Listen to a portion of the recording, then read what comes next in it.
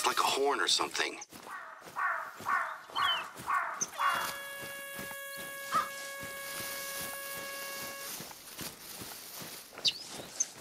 Can you hear that? It's like a horn or something. An air horn app? I've heard of people trying to scare away bears and cougars with real-life air horns. Personally, I've never really trusted using sound to scare off a bear. Not permanently, at least. Well, that's the contact number I had for her. Cell phone service can be really poor out there, though. Still, she was here. Check out the bear markings on that tree. There's no sign of her, is there? If she tried to hide from a bear up a tree, she found out pretty fast bears are great climbers.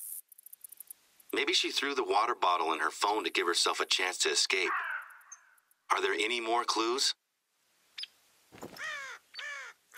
A bear! Be careful!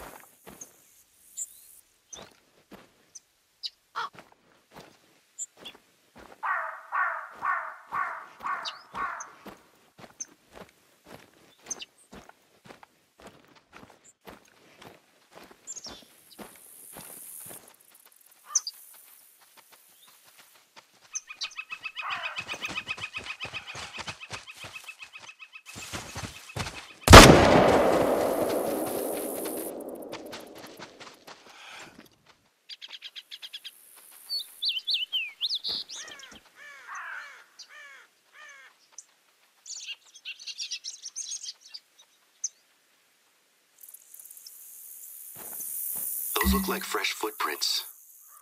She made it out of there, heading west. Still, now she has no phone and no water bottle.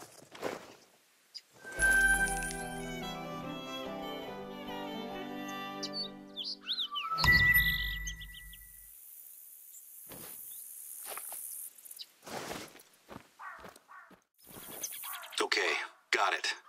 Not far from where you are, we have the old funicular railway. It's pretty big, and it's a tourist attraction. If Baden sees it, then maybe she'll head towards it to look for help.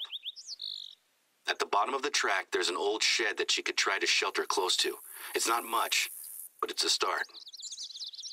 Given how badly things have gone for her so far, I can only hope that she's not still planning to climb a mountain. I'm going to give the accountants another call at the hospital. See if they can't help us work out where her head is at.